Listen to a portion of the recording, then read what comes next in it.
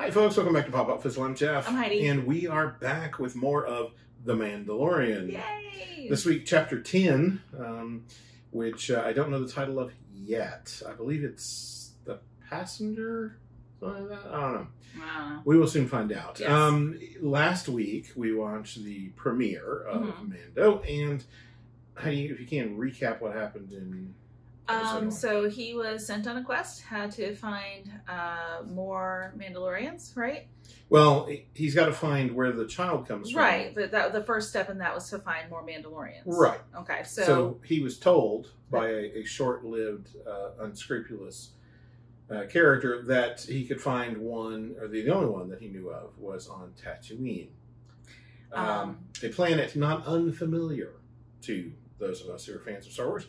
And the Mandalorian that he found on Tatooine was not exactly a Mandalorian. No, not even close. Just someone wearing Mandalorian armor. That's where we get to meet Cobb Vanth for the first time. Yay! If you're not a book reader, anyway, for the first time. And as played by Timothy Oliphant, big casting coup there. Great casting on that part. Gosh, yeah. And made for a fun episode, a really Western-style episode.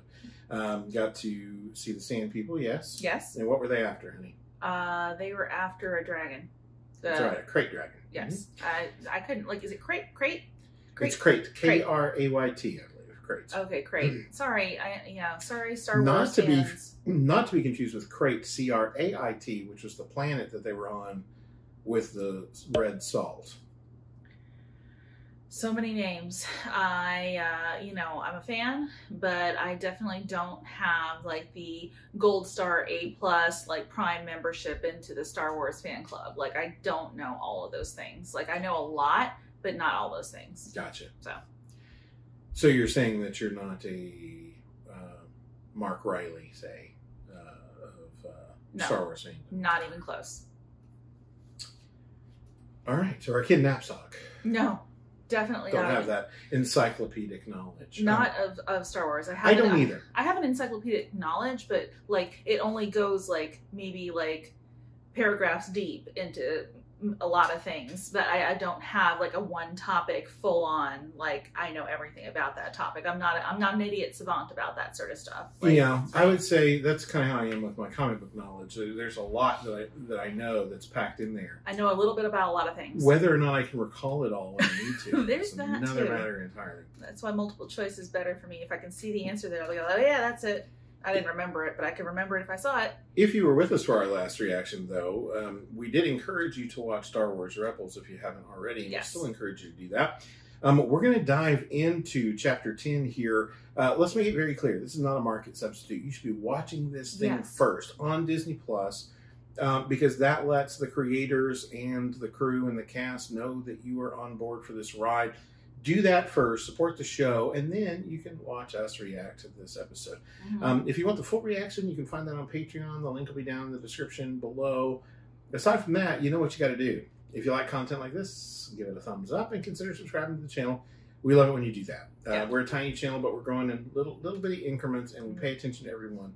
So thank you, all of you who have joined us since the last episode. Yeah, definitely join all the people joining us on board. So thank you. I'm ready to see what we get in this episode. Me too. All right, here we go. Yes.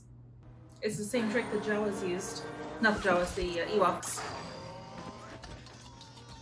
Oh.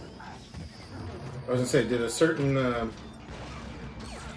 Oh, man. Oh. Oh, no. I wonder if a certain bubble tea loving mercenary put them up to this. Yeah. Oh, no. Don't hurt the child. Okay.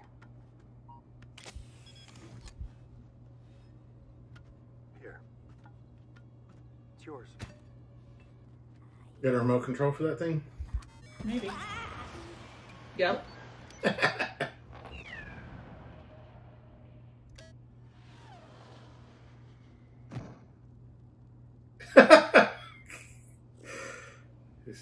Aww.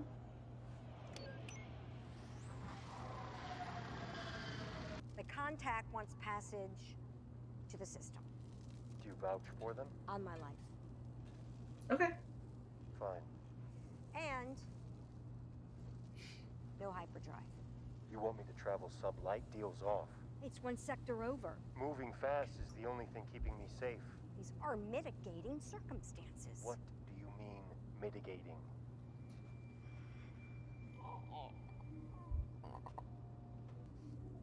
What's the cargo? It's her spawn. She needs her eggs fertilized by the equinox or her line will end. Aw. Uh-oh, don't eat those. Yeah. No. Oh my gosh. We need to not. Little baby. Just. Oh, well, maybe not. Oh no. No. That is not food. Don't do that again. Well, not like she didn't count them. This is Razor Crest. Is there a problem? We notice your transponder's not emitting. Yes, I'm pre-Empire surplus. I'm not required to run a beacon. If we can't confirm you're not Imperial, you're gonna have to follow us to the outpost at Adelphi. They'll run your tabs. Oh, wait. There it is. Transmitting now. Be quiet. What's that? Nothing. The hypervac is drawing off the exhaust manifold. Well, they're talking about you. Mm-hmm.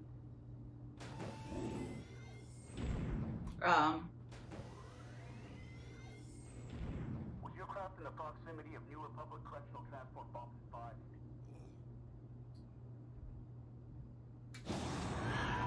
5? Yeah. Boring conversation anyway. Hey, it's Dave Filoni. Hey.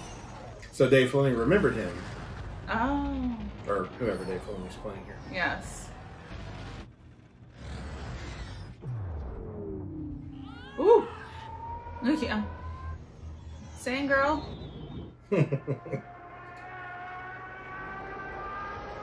Ooh. They were higher up than I thought. I know. Head down into that canyon. I got him. Target computer active. Stay on target.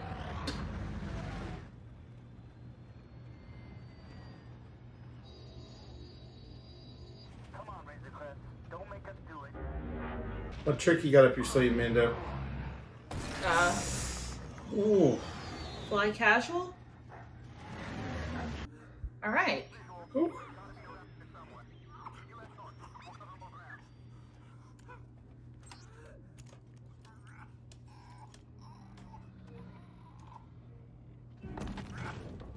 Oh. Uh-oh. Oh no.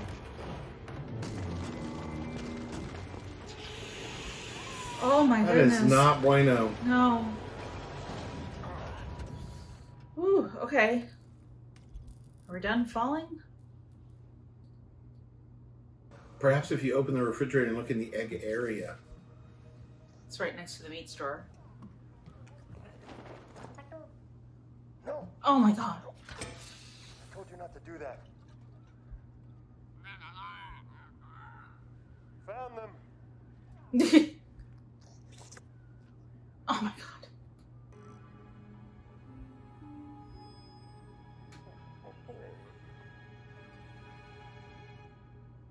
Wake Huh. up, Mandalorian.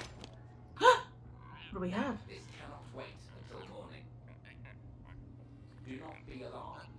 I bypassed the droid's security protocols and accessed its vocabulator. Oh. We're lucky if we get off this frozen tomb with our lives. I thought honoring one's word was a part of the Mandalorian code. I guess those are just stories for children. Oh. What are you looking at? You've been eating your eggs. Yeah.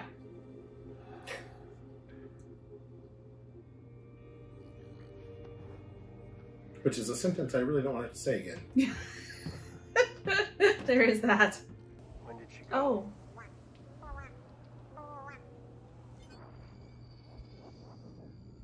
Let's gather these up. Oh. I know it's warm. But night's coming fast, and I can't protect you out here.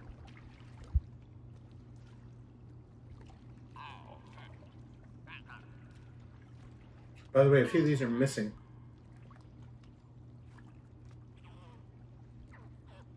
Stop. No. No. Oh no. If so, where's Mom?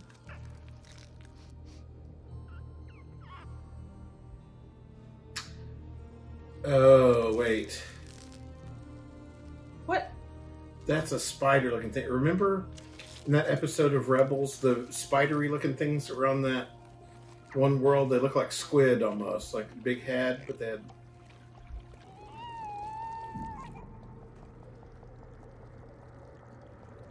Dad, I ate one of them and then they're all hatching. Oh. This is not a good spot to be, man.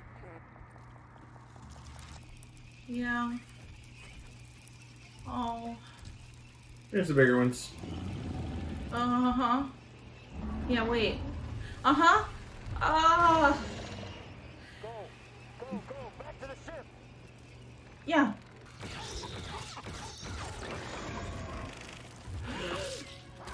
So, Eek. And of course, you got to be careful not to bring the whole place down on yourself. right? With those big, icicle things. Stalactites? Yeah, stalactites. Or just icicles. Yeah.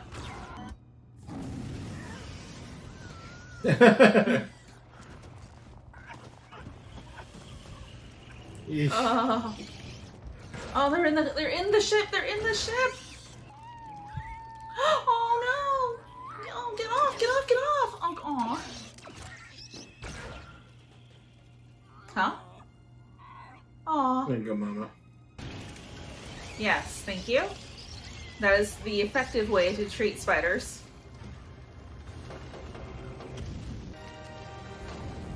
Oh no! Get off! Oh my gosh. Oh no. No, there's no way they can leave in that now. What did he do? Oh. What? Who? Is it the It's the X-Wings? New Republic, isn't it? Yep. You have an arrest warrant for the abduction of prisoner X6911. However, onboard security records show that you apprehended 3 priority culprits from the wanted register. Security records also show that you put your own life in harm's way to try to protect that of Lieutenant Davin from the New Republic Correctional Corps. Is this true? Am I under arrest? Technically, you should be. But these are trying times. That's not looking so bueno. Someone shoots at us, or that door gets sucked off its rails. I'm kidding. Then we'd all be dead. Sweet dreams.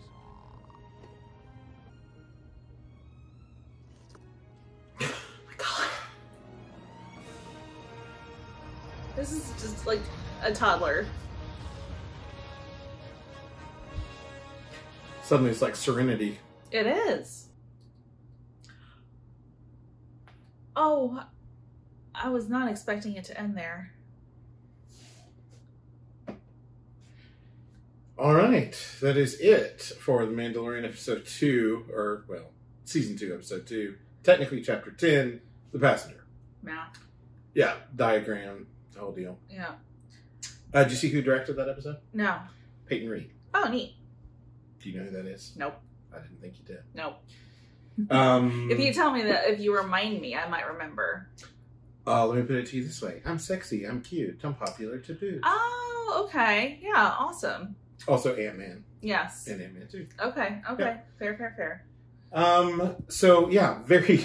Oh my gosh. a lot happened in this episode, but it's just so... I cringe just every time with the eggs. Like, yeah, please come on. stop. But you're right, it is like a toddler. Like all the worst things. Like, yeah.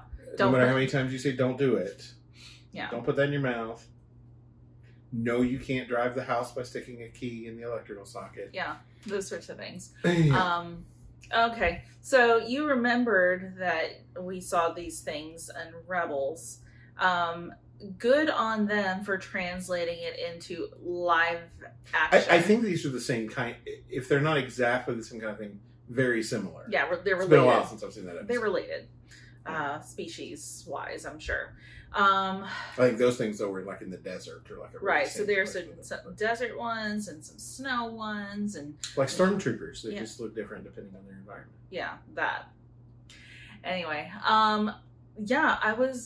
this was so packed full of things, but so fast paced. Like, I was not expecting it to end here. I was really expecting we would see at least another 10, 15 minutes of something. So good on them for keeping that, even though like the majority of this was them stuck on a planet, keeping that sort of like momentum up. So wow, that was really great. But I have to say that for being such a different kind of critter, the passenger was like, the effects of it were really cool. Like I never stopped thinking of it,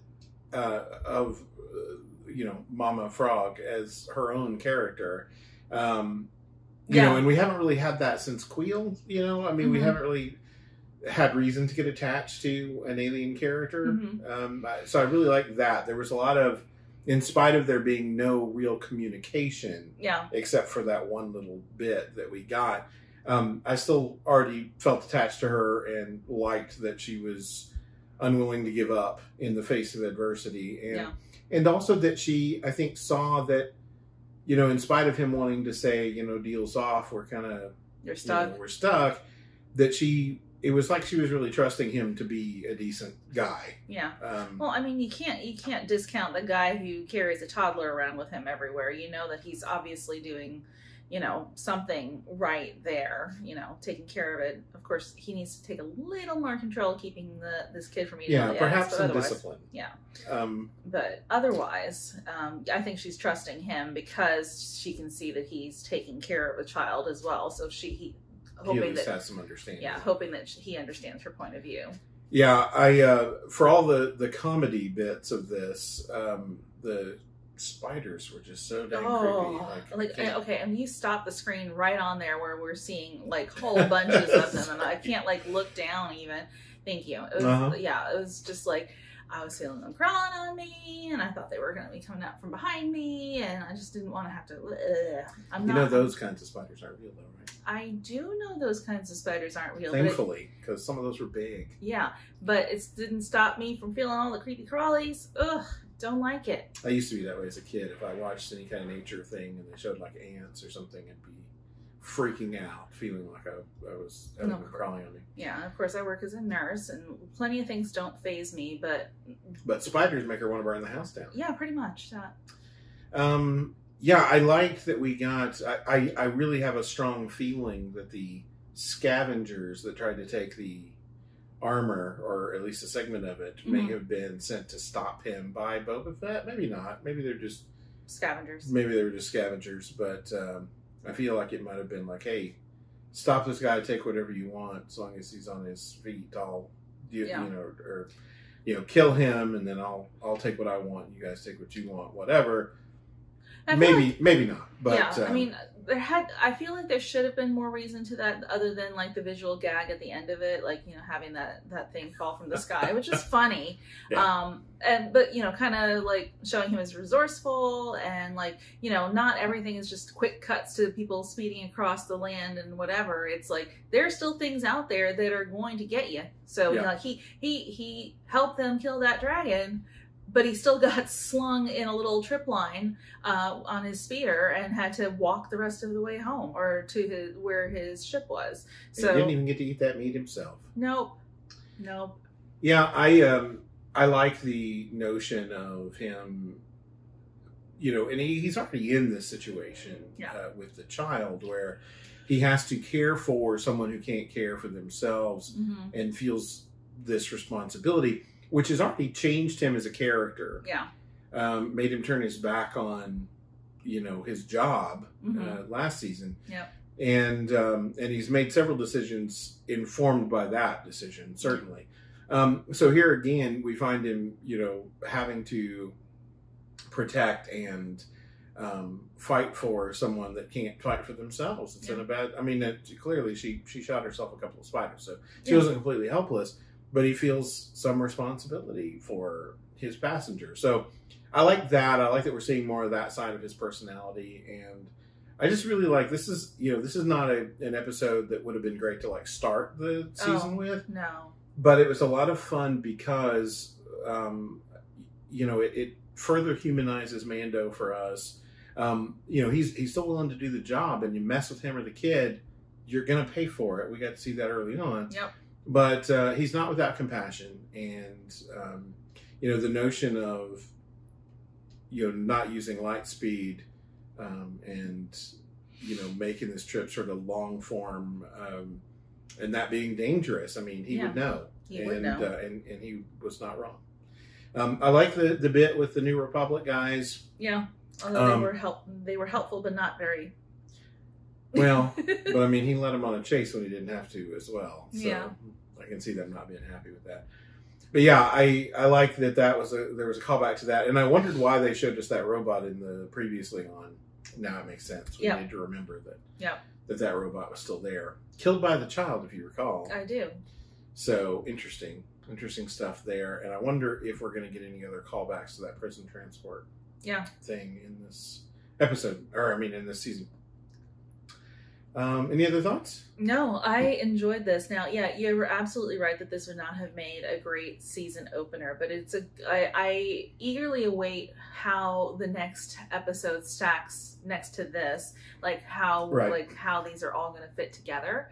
I'm really enjoying just kind of the journey with Mando and the child. I get where some people who are used to like shows that have more like story heavy arc sort of thing. Like we've got one thing that he's trying to do, and these are all the things that are happening on the way to that. And sure. I can see where some people may not enjoy that sort of process, but I'm really loving it. Well, but we also learned in the first season of The Mandalorian that sometimes those little side missions provide allies or things that come into play later. Handy. So come in handy. Yeah.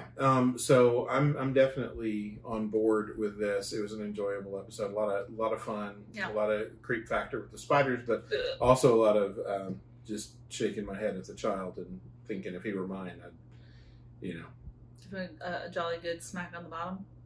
to quote the doctor, sure. Of course. Or at least some form of grounding. Yes. But yeah, that's going to do it for us for this episode of The Mandalorian. Be back next week for Chapter 11, and we'll see what Mando and the child get up to next, and see if they dropped Mama off by then, or if we get to have her in the next episode as well. I guess we'll find out. We will find out.